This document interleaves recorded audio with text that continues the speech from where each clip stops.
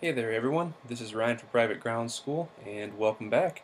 Many of you are probably wondering why I haven't made a new video in several months, and the main reason is I got caught up with projects and flying during my last year of college. I actually just graduated in May, then I took and passed the commercial multi-engine airplane practical exam. I'm about to take the single-engine add-on practical within the next couple weeks, and I'm also studying at the same time to become a certified flight instructor. I will keep you all posted on my progress with that, and hopefully I'll be using the knowledge I gained from CFI training to make better lesson plans in the near future to post up on my YouTube page. That being said, let's begin today's lesson. Today we'll be learning about airworthiness. Many of you are able to fly the airplane, especially if you're with an instructor. However, how can you know for sure that you are legal to fly without the aid of asking your flight instructor? After all, there are at least 12 instruments and pieces of equipment that are required to be on the airplane and operable at all times. Well, lucky for us, aviation uses many acronyms to help us remember things as this. Let's take this one to the whiteboard. Hey again, guys. Alright, so we're going to begin things with the required equipment for day VFR flying. If you don't know, VFR stands for Visual Flight Rules, and it's based on weather, visibility, clouds. It's other stuff you'll learn about during your training. We'll start with the T of this funny looking word called tomatoflames. This is actually the acronym for the equipment you'll need. The T stands for tachometer.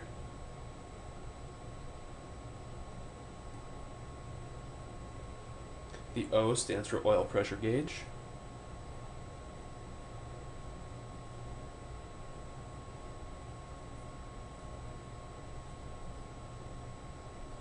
The M stands for manifold pressure.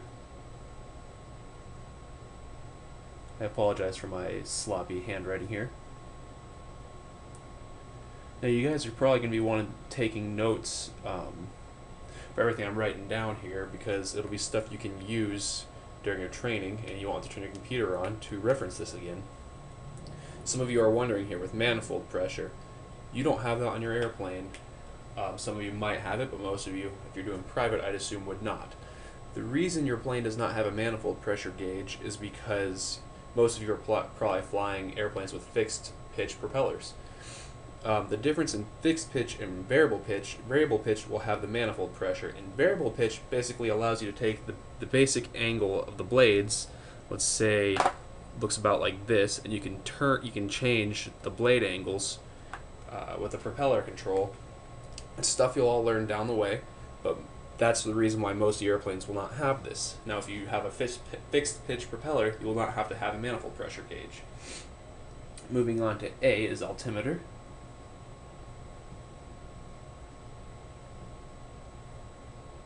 T is temperature gauge.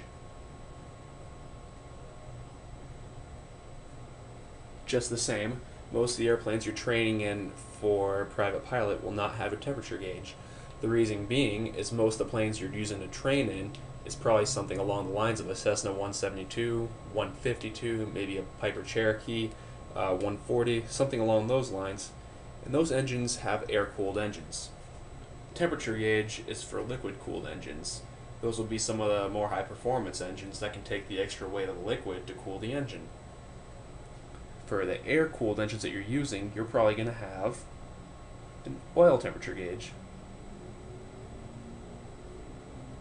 And this will measure the temperature of the oil inside the engine to measure how efficient the cooling is going. Moving on, F is for fuel gauges.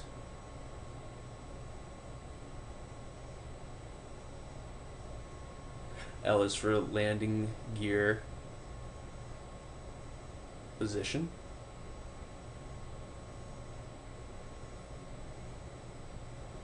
So for landing gear position indicator, as you can assume, if your plane has fixed landing gear, as most of yours probably do for private pilot, you don't have to worry about having landing gear position indicators.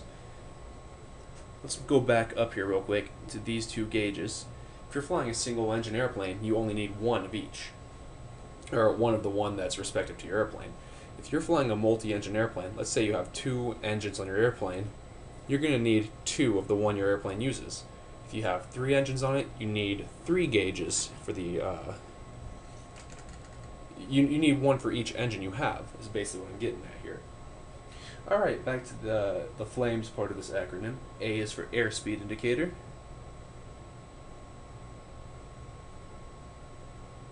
I can't really write cocky, or not cocky, sideways here, so I'm going to be tilting this. M is for magnetic compass.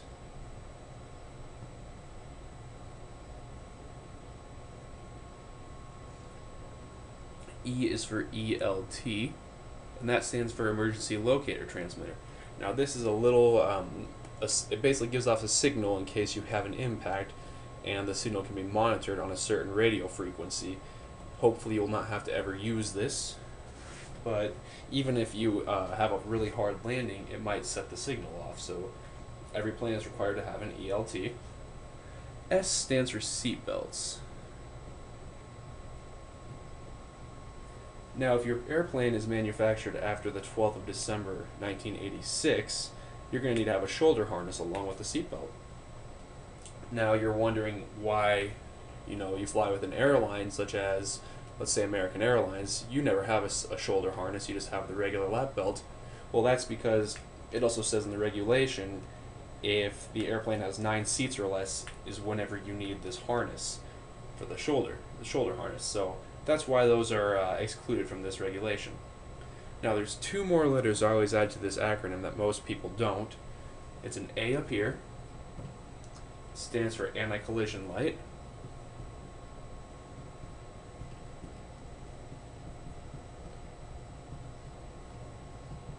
And the reason that this is usually not included in the acronym is it only applies for aircraft that were manufactured after March 11th, 1996. The other is an F right here before this F, and it stands for flotation device.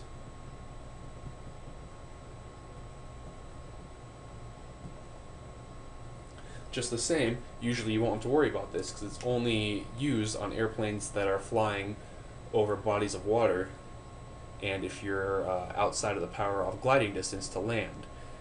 Now, you need a flotation device for each person on board. So if it's you flying and 2 buddies going along, you'll need a total of 3 flotation devices because there are 3 people inside the aircraft.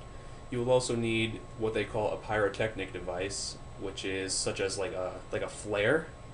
A signaling device is basically what it is. Alright guys, these are the day VFR equipment. We will move on over to the night VFR, and I'll see you in a second. Alright, so now that we know the day VFR, let's move on to night VFR.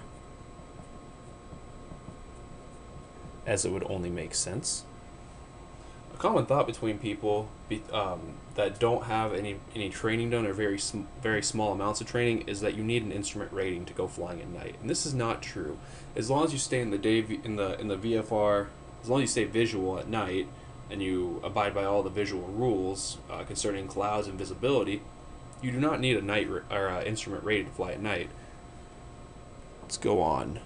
The acronym is going to be FLAPS. It's kind of a badass. Okay, let's start with the F, which is for fuses. Now, if your plane has circuit breakers, that takes the place of spare fuses. It's just if your plane uses fuses, you have to have a spare set of fuses. L is for landing light.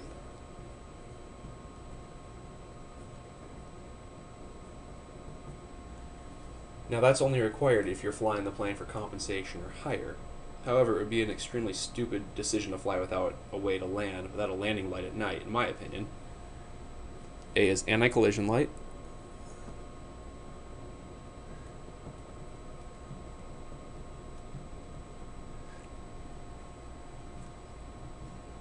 In day VFR, you need it if the airplane was manufactured after 1996.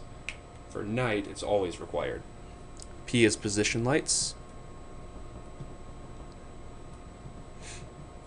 These are also known as navigation lights. They are the red and green wingtip lights. S is going to be a source of energy.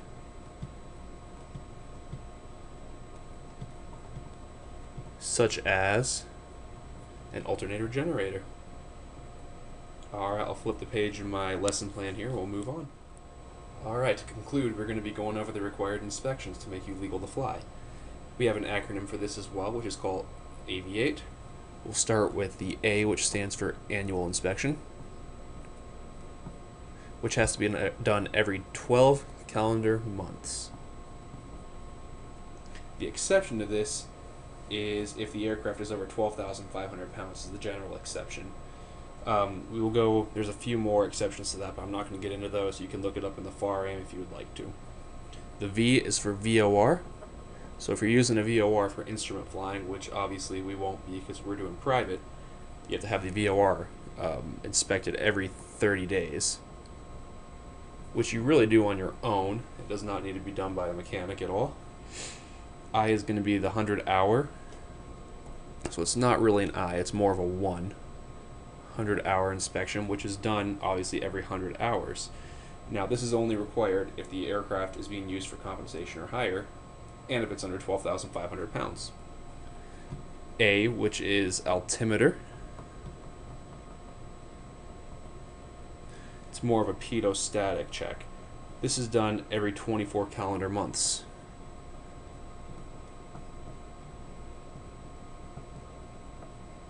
Or every 2 years, basically. T is transponder.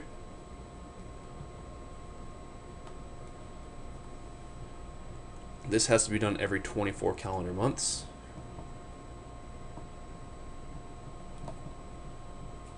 And last is the ELT inspection. This has to be done every 12 calendar months.